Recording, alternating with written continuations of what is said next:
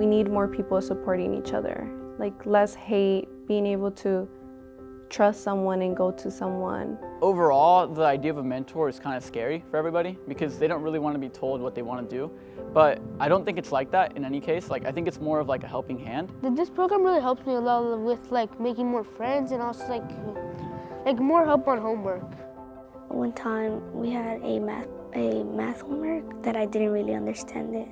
So I asked her help and she's like, yeah, sure. And she helped me. The students who join Big Brothers are going through something either emotionally, mentally, financially, and they need that older person to be there for them. I've seen how their attitude has changed, their behaviors in school. Turning in homework, that's a big thing. She's encouraged me by, if I don't get something, to try my best first, and then to see if I'm correct or not, and if I don't get it, to keep on working. I even got Chris like a little cow hat because I want him to like have those higher dreams, you know, I want him to reach that higher education. So I think that both of us coming from like underrepresented communities, it's definitely a challenge, and I want to help influence them as much as possible to make that next step. We need more people to support one another and it opens those opportunities and being able to put yourself out there.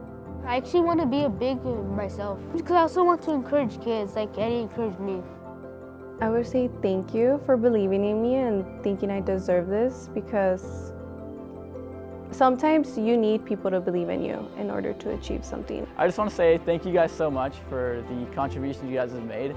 You guys have no idea how much of an impact this has had in my life. What may seem as a small quantity really is insanely large to me, because I have not seen that amount of money in probably my whole lifetime, and it's really going to go a long way to help me get to that higher level, and I can't be any more thankful to you guys.